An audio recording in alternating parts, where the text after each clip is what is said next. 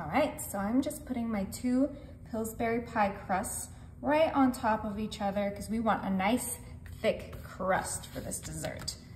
Grab a rolling pin and just start rolling those 2 crusts together, nice and thick. We are gonna make a big rectangle shape out of these 2 pie crusts, so try to get, you know, a generous sized rectangle out of your 2 pie crusts. I love using the Pillsbury pie crust because it tastes homemade and it's so convenient.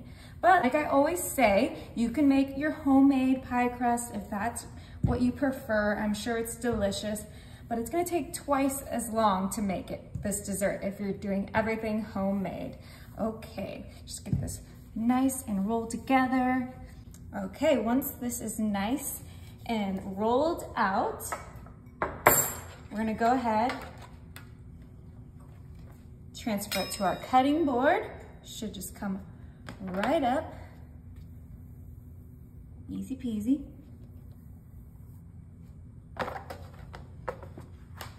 Because we are gonna cut this into that beautiful rectangle shape that I mentioned. And this board kind of just gives us a nice little guideline for what the shape should look like. Beautiful. Okay, I'm gonna use a pizza cutter and we're just gonna cut all those ugly rounded pieces off.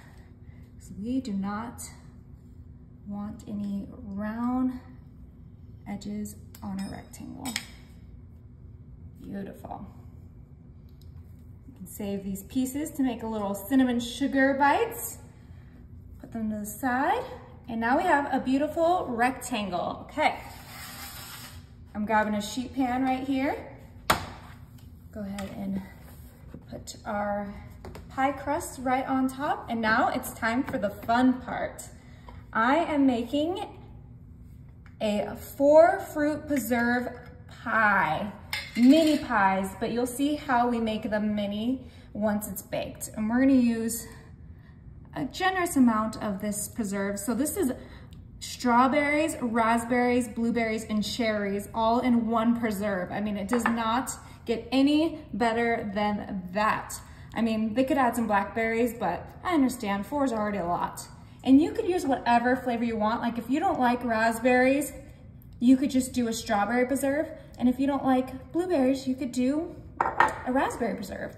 But I loved this 4 preserve. It tastes so good and it just gets all those beautiful summer fruits in one preserve. And we're gonna spread this almost to the edge, but not fully on the edge because we do wanna make this almost like a little pie pocket. And with that, we need to have a nice clean edge. Whoa, this is looking so delicious, oh my. And I know you guys can make your own preserves as well. If you guys have a beautiful preserve recipe, put it down in the comments so I can try it out. I would love to try out homemade preserves.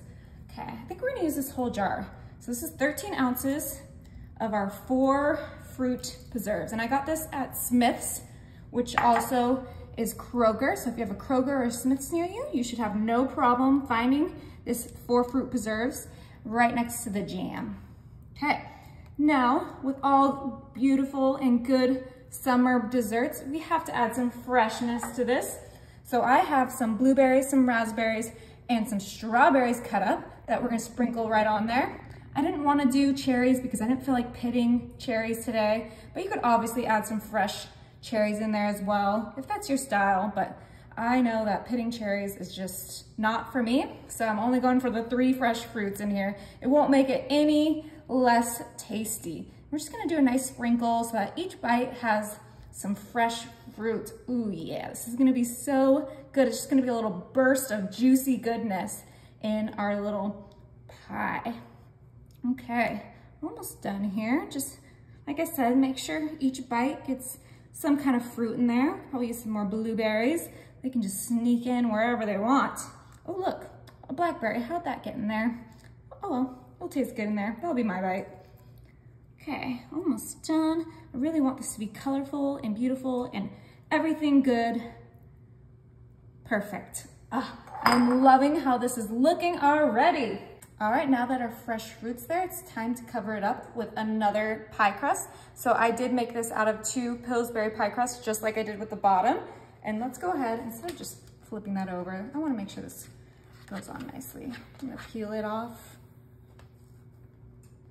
line it up the best you can, and cover it. Ooh, yeah, okay. Look at all that goodness. It's okay if it oozes out a little bit. Everything good is ooey and gooey and delicious. Grab a fork, and just like you would with a normal pie, we're gonna close up those edges super tight and good so we can make sure that pie filling doesn't escape any more than it already wants to. Beautiful. Now, to give some more air room for that preserves, we're gonna give some fork holes just right in the middle, just sporadically. Perfect. One last step. I have an egg here. We're gonna go ahead and break it up because we are gonna do an egg wash on our little pie pocket. I mean, this is just gonna add that beautiful golden brown that we want. It's gonna make it flaky and just so good. And if you don't have an egg, you can use some butter. You can even just sprinkle a little bit of sugar on top if that's your style. But for me, I find that the egg just makes it the most flaky and beautiful golden brown. So once that's broken up, just brush it on the entire pie pocket. Oh my goodness, this is gonna be so incredible. I cannot wait for you guys to see this when it comes out of the oven. I could have been a little bit cleaner with those edges, but you know what? Nothing's perfect. Everything has a little character to it, and we are gonna cut this up and it's gonna look incredible. People are gonna bite it and think you bought it at the store because it's so good. Okay, perfect. All right, so my oven is set to 350 and this is gonna cook quick because it's so thin, so it's probably gonna be in there for like 20 to 25 minutes. Now while that's in the oven, I'm gonna grab a small bowl and a whisk. I have some powdered sugar here, and we're just gonna make a super quick and super easy icing for that pie pocket we just made. We're gonna do about ½ a cup of powdered sugar in there. And then this is only gonna need about 1 tablespoon of milk, and you can use whatever milk you prefer. Maybe even less than a tablespoon. It's super quick, just 2 ingredients, and you should get a nice creamy icing, just like that would go on like a cinnamon roll or, you know, even like a Pop-Tart or something like that. It's so quick and so easy. Look, I think I even did too much milk in that because it needs to be thicker than that. So if you have that same problem as me, you just add a little bit more powdered sugar until it's the right consistency. That's the best part about this recipe, is if you don't get it right the first time, it's so easy to correct yourself. So just keep mixing it until it's a creamy icing. Ooh, yeah, just like what would go on a cinnamon roll. That's kind of what we're looking for. Almost there. I think we could add a little bit more powdered sugar. So it's probably gonna be about ½ a cup with 1 teaspoon, not tablespoon. Maybe that's where I went wrong. Perfect. But if you do a teaspoon instead of a tablespoon of milk, I think you'll get the consistency right away. Oh yeah, now we're talking. Okay, we have a beautiful icing to go on top of our pie pocket. Yum. Oh my, it looks so golden and beautiful. All right, and you know that preserves didn't want to stay in there, but that's okay. It doesn't make it any less delicious. We're gonna make this extra pretty with that homemade icing we just made. Oh yeah, this is gonna be so good. So what I like to do with my icing is just take my whisk and just drizzle it right on there. Just makes it nice and pretty. The easiest way to get your icing on your desserts. Oh my goodness, we're gonna use that whole thing. We made the perfect amount for our little 4-fruit pie pocket. Oh, and doesn't that just make it look so much prettier? All right, and it's gonna make it nice and sweet and go so well with those preserves that we have in there and the fresh fruit. All right, now we're talking. That looks delicious. It is time to cut into this. I think I want a nice corner piece.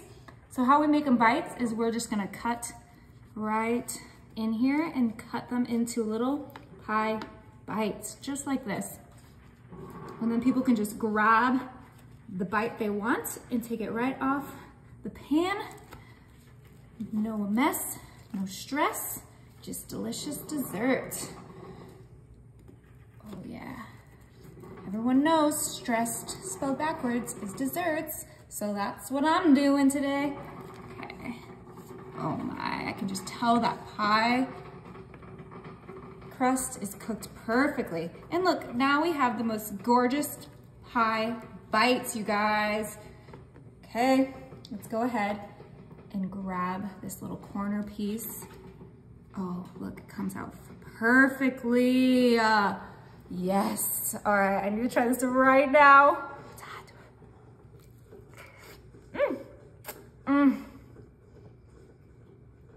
That was like heaven.